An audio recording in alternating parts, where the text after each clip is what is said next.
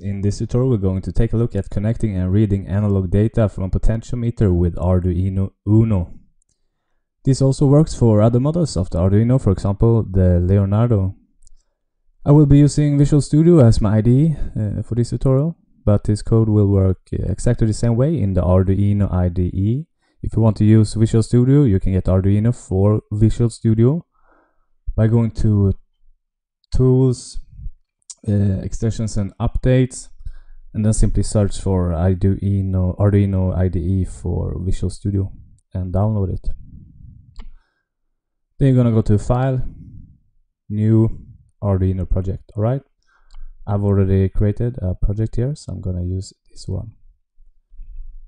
So let's get started. First thing we're gonna do is we're gonna take a look at the connections we're gonna make. And now this kind of depends on what potentiometer you're using. For the one I'm using, as you can see, the left pin is connected to 5 volts, the right pin connected to ground, and then the center pin is connected to analog in 0, so A0 will this be called in code, alright? And what this will do is let us read the analog value from the potentiometer, alright? So we're gonna go ahead and write the code for that right now. So open up Visual Studio if you're using Visual Studio, or open up the Arduino IDE if you're using the Arduino IDE. The code will work exactly the same way in Arduino IDE.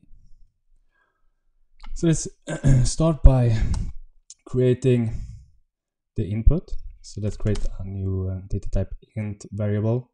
We can call this potentiometer pin, and it's gonna be A0, right? So potentiometer pin is gonna take input from A0, and A0 is then this, of course, right?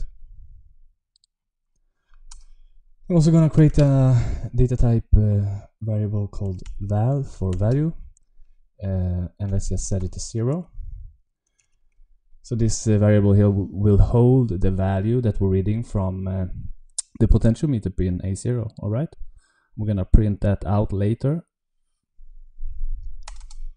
Then we're gonna define the setup function, which runs 1 for the Arduino. It is used for initializing data such as variables and pin modes. We're simply just gonna use one function here, and that's gonna be serial begin. I'm gonna set it to 9600. This sets the data rate to 9600 bits per second for serial data transmission, alright? Then we're gonna go down here, we're gonna create a loop function.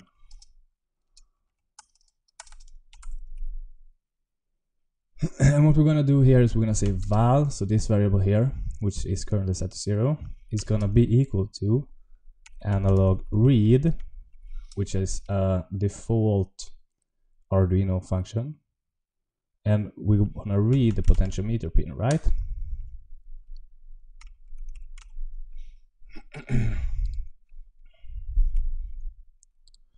So we're reading the potentiometer pin with analog read. Now the way this works, the analog read function, is that the Arduino IDE will map input voltages between 0 and the operating voltage, which is 5 volt in this case, into integer values between 1 and 1023. Sorry. So we just can write the command here. Map values to between 0 and 1023. So the minimum value when the potentiometer is turned all the way down will be 0, and the max value when it's turned all the way up will be 1023. Right? Then we're gonna use the serial print line function, library and function, to simply print a line. If you're used to C or C++, this is basically the same thing as cout. So we're just gonna say 0 print line, and what we're gonna print is the val, right? So the value we're getting from the potentiometer. And then we're gonna say delay 1, and this is a built-in function in Arduino, which delays the entire program for given the given time in microseconds.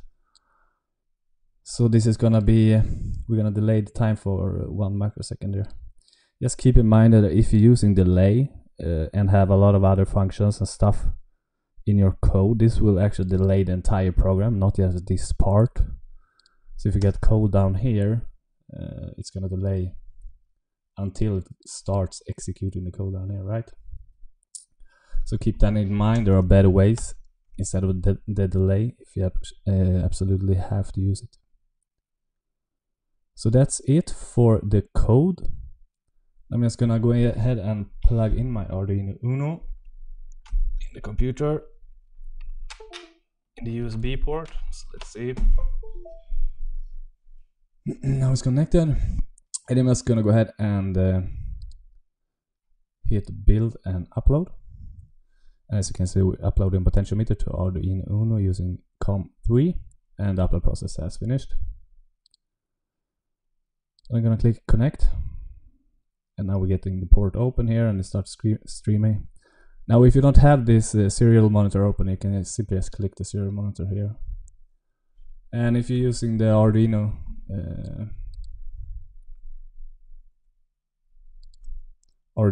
IDE, you can simply just press serial monitor.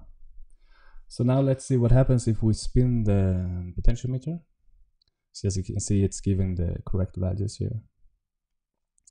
So now it's turned down all the way and slowly turning it up.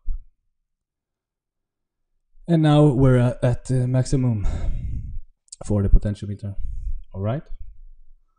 So now a couple of more things you can do easily in the code is, let's for example, instead of 0 print line val, let's I'm just gonna go ahead and reconnect Arduino here, because I have to disconnect my keyboard to connect Arduino.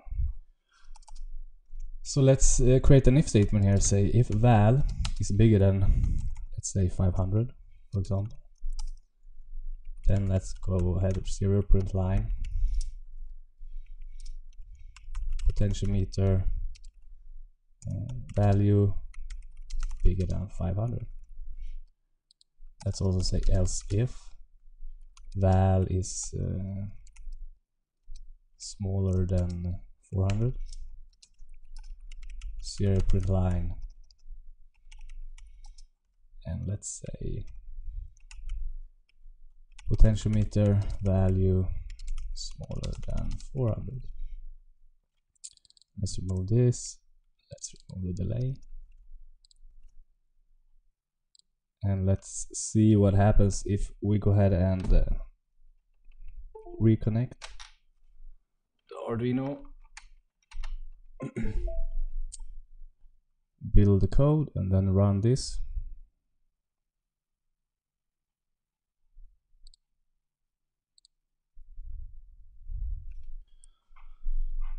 So I'm just gonna start by turning it down all the way. Now it's at 0, so you can see potentiometer value smaller than 400. Let's go ahead and turn it up slowly. So now we're somewhere in between 400 and 500, and it's not giving any output at all. And then let's turn it up, and now we're at the maximum. And then of course the value is bigger than 500, and that's what it's telling us. So that's how you connect a potentiometer to Arduino and write a little code to deal with the data. Thank you, bye bye.